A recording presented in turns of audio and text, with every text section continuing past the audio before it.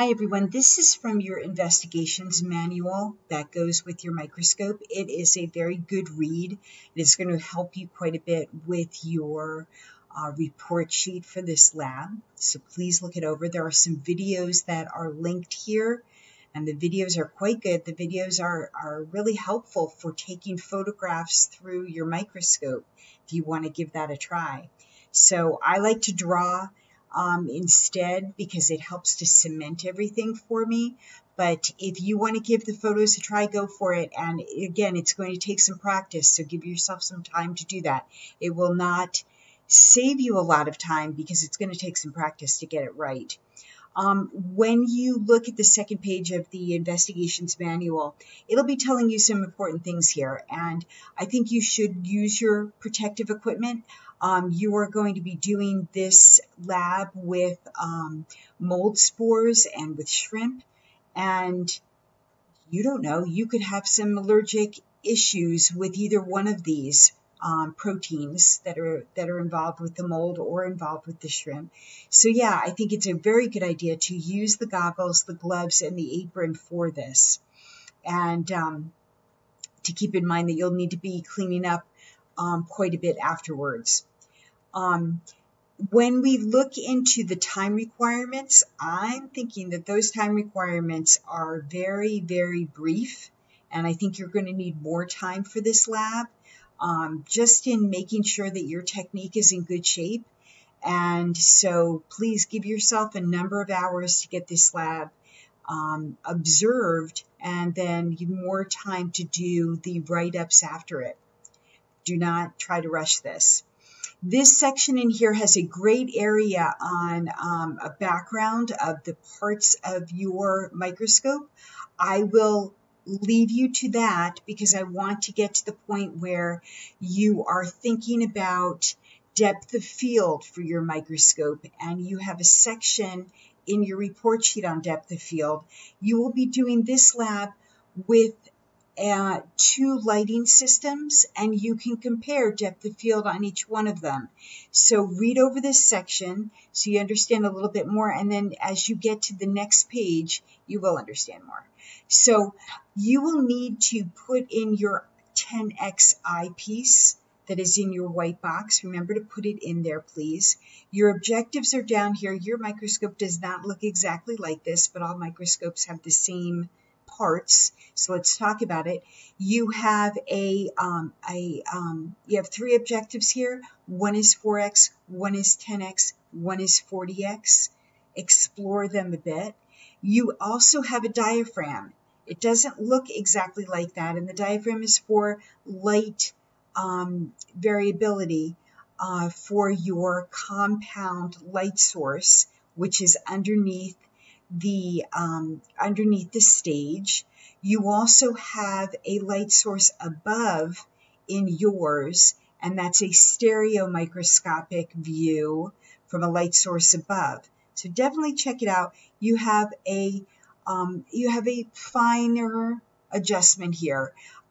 It's more like a combination between coarse and fine, and it does the job. And what I would say is the base is just okay. You are probably going to be keeping one hand, your left hand or your non-dominant hand, on the base, and one hand rotating at the same time, because there's not a lot of weight to this microscope. Now, this is the section I really wanted to get to for you, and let me move this over so we can talk a bit. I've told you that the eyepiece is a 10x, and we multiply that 10x by the objectives, and the objectives are a 4x, that's the scanning lens, or a 10x, that's the low power lens, or the high power lens is a 40x lens. So you can see that if you multiplied your eyepiece times your scanning lens 10 times times 4 times, you get 40 times magnification. And if you get down to your high power lens, you multiply your eyepiece 10x times 40x for the high power for 400 times magnification. It does a pretty good job. So I also wanted to point out to you that you have the diaphragm in here that regulates the amount of light passing through the specimen. So your compound light source is beneath.